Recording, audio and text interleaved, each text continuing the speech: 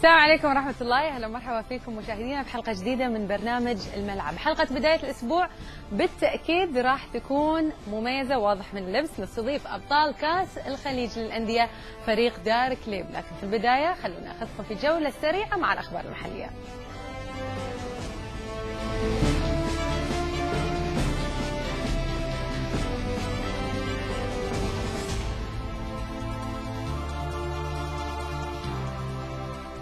بحضور الفريق الركن معالي الشيخ راشد بن عبد الله آل خليفة وزير الداخلية، اختتمت مساء اليوم بطولة البحرين الأولى ITF فيوتشر للتنس.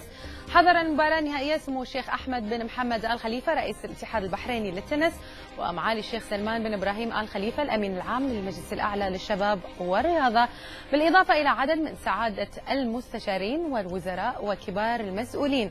وقد تم تتويج الهولندي تالون غريكسبور بلقب فئة الفردي في البطولة بعد فوزه على التشيكي مايكل كونشيني بمجموعتين دون مقابل، بينما تم تتويج الثنائي السويدي ماركوس إريكسن وميلوس سكوليتش بلقب فئة الزوجي.